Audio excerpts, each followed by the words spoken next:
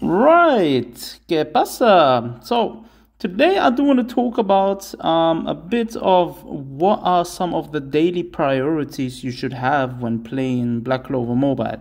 Since, the game has only been out for a couple of days now, and I know it can be overwhelming, especially at the beginning when you don't really know what guidelines to follow and what to focus on. And so today I thought I might as well talk about exactly what I do every day when I log in and what my main, let's just say, occupancy in the game is, what I mainly do to progress in the game even further, right? So here are some things that I do on a daily basis first. Right, the first thing what I daily do is obviously the daily mission tickets, right? So your story tickets. I try to use all of them. I got one ticket now, so I usually get these done as quick as possible. Since I believe one ticket takes around 2 hours to recharge or something like that. So if one ticket takes around 2 hours to recharge, I usually try to finish them all as soon as possible.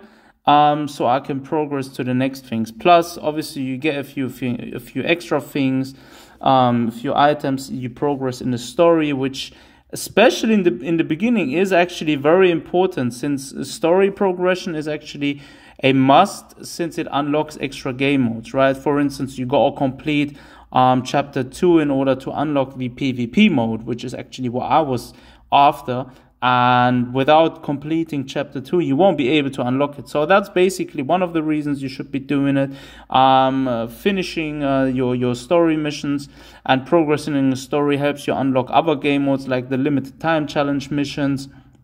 It also helps you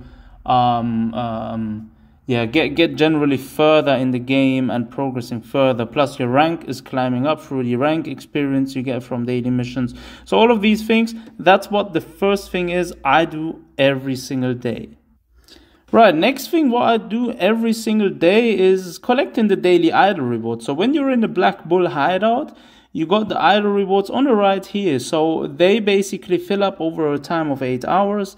And then make sure you collect them every single day, because you get stamina of them, you get those XP items you need to level up your character. So definitely one thing I keep doing every single day. Sometimes that's one of the most overlooked things, especially since everything is in Japanese and not everything is like on point always. But yeah, I try to stick to it. Then next up, obviously, the daily login bonuses. So whenever you just starting off the game, make sure you collect your daily login bonuses. These include also things like with the daily item in the shop, which you can buy down here, I believe. So basically, there is one item you can buy every single day in the shop. I believe it's up here or somewhere here. And obviously I bought it already, but that's one of the things, it's part of collecting the daily login bonuses. Then on the top left, you have your event bonuses right here. So collect all of these on a daily basis, try to finish them all. And yeah, that's basically another thing I usually keep doing every single day at first. Another thing I do every day is collecting my daily friend bonuses. And yeah, obviously with the time you gather friends in the game, and these friend points actually give you the chance to summon 4 cards, which is exactly why you want to be doing this every single day. So that's also one of the first things I do every day. Just click on the right button down here. Obviously I did it now already, and give every single one of your friends those friend points. Another thing I do straight after is my daily free summons.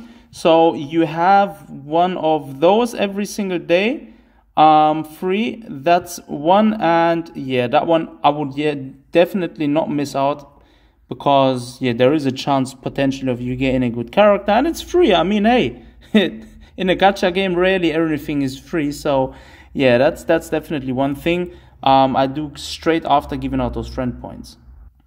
Right, straight after that, I usually head over and do my daily PvP battles, right? So PvP, in case you haven't unlocked it, keep progressing in the story and you will be able to unlock it. And then keep doing those tickets every day. They keep recharging over time as well, I believe. Can I see it? Yeah, I think it takes 2 hours again, or 1.5 hours for one ticket to recharge. So yeah, that's another thing you want to be doing every single day. Yes, you can buy them for crystals, but I mean, unless you're extremely try hard, I wouldn't be recommending to buy them actually for tickets for crystals. So after I've done all of this, I'll focus on actually completing all of the daily missions I have left. So mostly with doing all of these, I would already have been completing some of the daily missions, but I still try to get that out the way at first. So I do everything I need to do in order to finish all my daily missions and collect all of them, because yes, you do get crystal shards from here, and yeah, definitely don't miss out on these daily missions. Right, next, I usually stick to the daily limited challenges, which are here.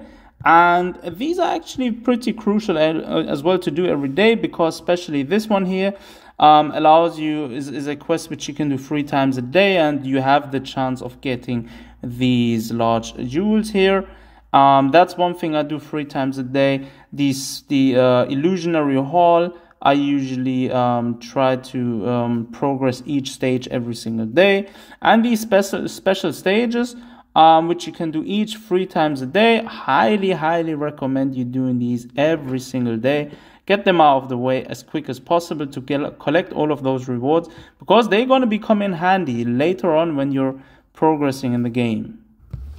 And last but not least, it's a gacha game, right? And the game has an extreme high farming aspect. I mean, you need to farm daily dungeons, right? You need to do these daily dungeons to collect accessories and affinity accessories. You need to do those daily missions to collect EXP crystals to level up your characters, right?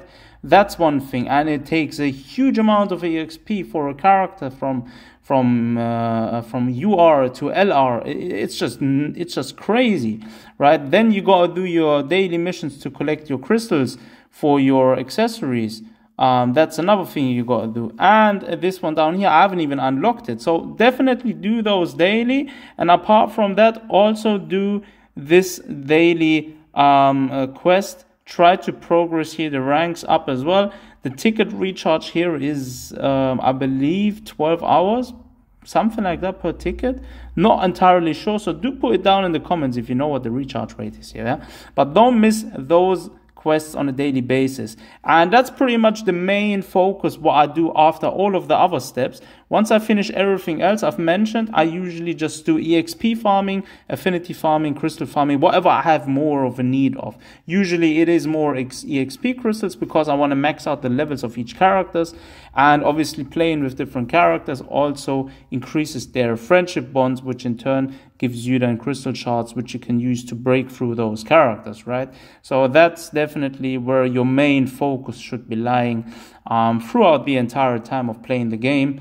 And then it all depends really afterwards what your main focus is. Now I want to be really focusing on PvP in this game, and I'm going to be going hard, and I'm going to make a video about what the current meta teams should be like and what the current meta teams are looking like. So stay tuned for that. And if you liked the video, don't forget to smash the like button. Take care of yourselves, and I'll see you guys next time.